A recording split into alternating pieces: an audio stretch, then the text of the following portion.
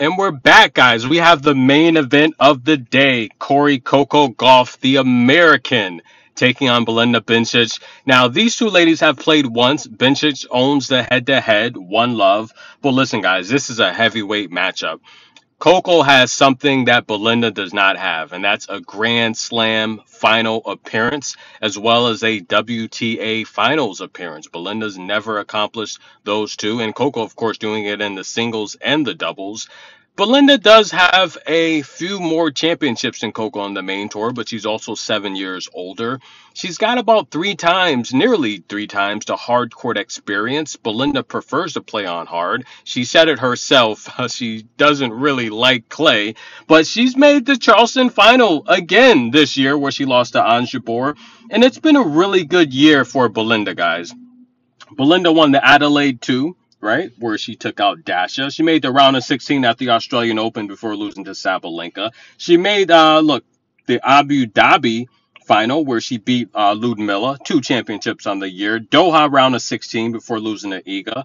Charleston, of course, she made the final before losing to Ons. And look, what about at Wimbledon? The round of 16 before losing to Iga.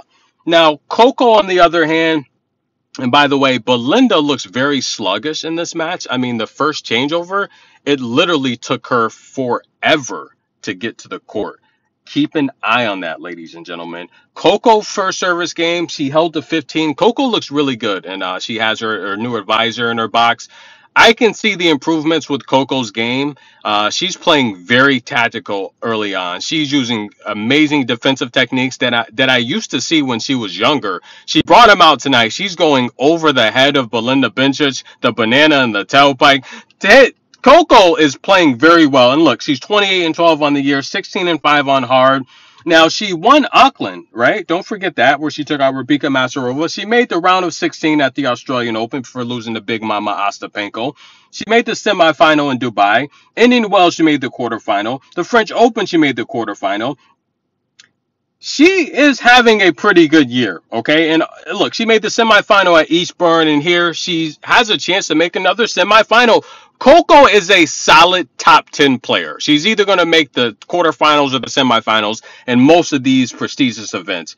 Coco is a solid player for only 19. She's 7 years younger than Belinda and has accomplished a lot compared to what Belinda has, but Belinda does have the gold medal. Of course, Coco didn't participate. A lot of people picked Coco to win the Tokyo Games, but she came down with, that thing, the pandemic there. But listen, guys, Coco is balling early on. She breaks Belinda. Belinda looks a little slow, guys. Keep that in mind. We're going to see if she can snap out of it. But Coco's playing amazing defensively.